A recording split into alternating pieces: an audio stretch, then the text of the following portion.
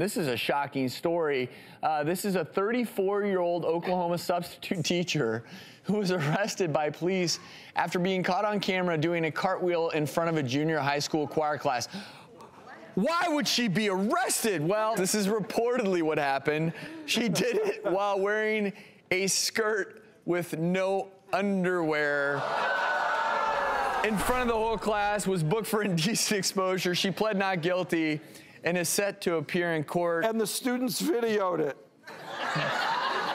We're making light of this, but we know there are too many cases where teachers have been involved in relationships with underage students, and these are serious cases. And a woman that would do that in front of her students should not be in a school, should not be teaching kids. I don't want her around kids. So this is kind of a It does highlight something that we don't often focus on, which is how difficult it can be to get a qualified substitute teacher into a public school's classroom, and they don't always have the ability to do deep criminal background checks on everyone who comes into school, and it's a potential problem. I mean, she would never have been hired.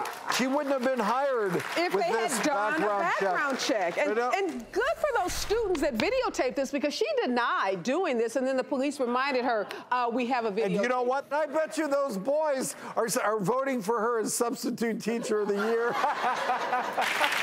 The school did issue a statement saying the Pawhuska School District takes the safety of its students very seriously and does everything it can to provide a safe learning environment. The substitute teacher has not been back to school since and will not be utilized in the future. We'll be right back.